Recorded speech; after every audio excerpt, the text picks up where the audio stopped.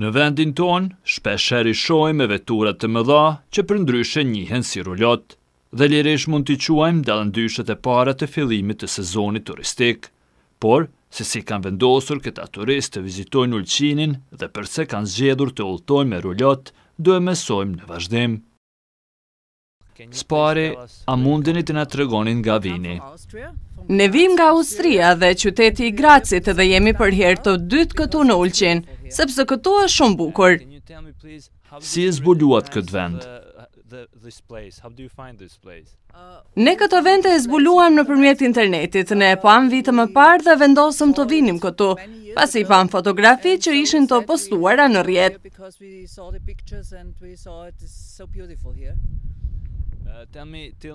Po rrethinën, a keni pas mundësi ta vizitoni? Ne jemi këtu rreth 2 javë, qëndroj deri në fund të javës, pastaj për fat të keq më duhet të largohem, pasi që më duhet të punoj dhe më duhet të kthehem në Austri. Por burri im do qëndroj këtu dhe do vazhdoj udhëtimin drejt jugut për në Shqipëri, pasi që ai ka pushim 10 javë.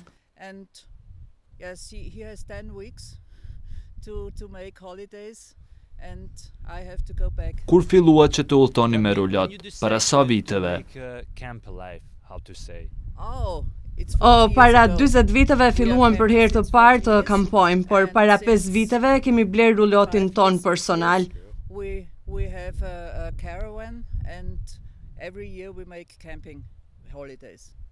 Sa vendi keni vizituar deri më tani?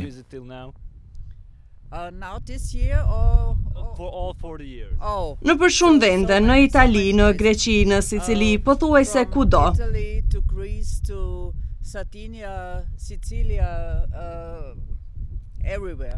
Ku është kënaqësia e udhëtimit me rulot?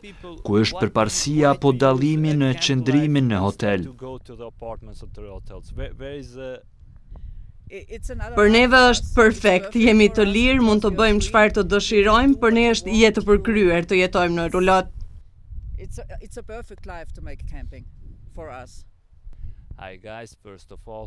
Spari, mirë se vini në ulqin, nga jeni? Ne jemi nga Gjermania, nga pjesa perëndimore. Kemi ardhur këtu në jug të Malit të Zi për të kaluar pushimet. A jeni për herë të parë në Mal të Zi? Në ulqin?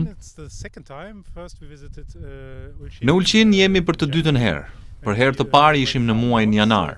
Pastaj vazhduam për në Greqi. Pasi këtu ishte moti i keq. Por e pam që ky vend është shumë i bukur. Dhe ja u kthyem sërish. Po ashtu njerëzit këtu dhe në përgjithësi në të gjithë Malin e Zi janë miqësor. Si e zbuluat këtë vend? Nëpërmjet internetit apo dikush ju rekomandoi? Më duket se e zbuluam përmes internetit, ku dalluam një plazh të madhe. Dhe vendosëm ta vizitojmë këtë vend me do e mos. Dhe pikërisht ishte ky vend, kampimi i vetëm i hapur në këtë plazh. Por tani shoh se ka të hapur edhe vend kampingje të tjera. Dhe është shumë mirë këtu. Kur vendoset t'i bëni udhëtimet me rulot? Ishte fundi i vitit 2021 dhe pasi udhëtuam në Suedi me një rulot të huazuar, ne vendosëm të blinim një për vete dhe modifikuam sipas nevojave tona.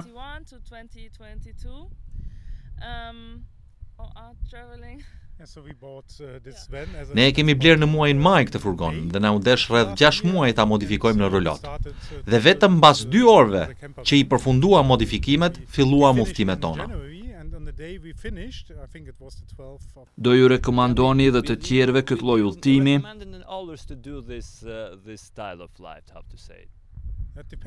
Po e dini si, m'varet. Neve na pëlqen shumë të kemi si të thuash shtëpinë me veti.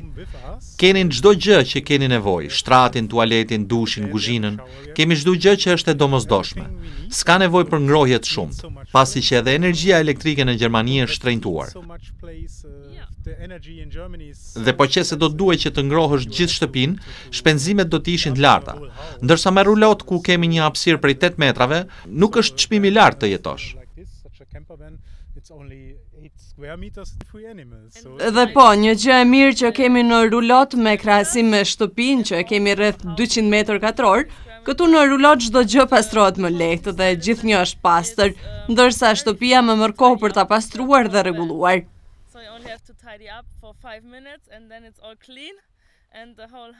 Shpresojmë që sadopak ju kemi ofruar përse afër me një mënyrë më ndryshe të mënyrës së kaluarit të pushimeve dhe ku i dihet, ndoshta dhe ju mund ta provoni ndonjëherë.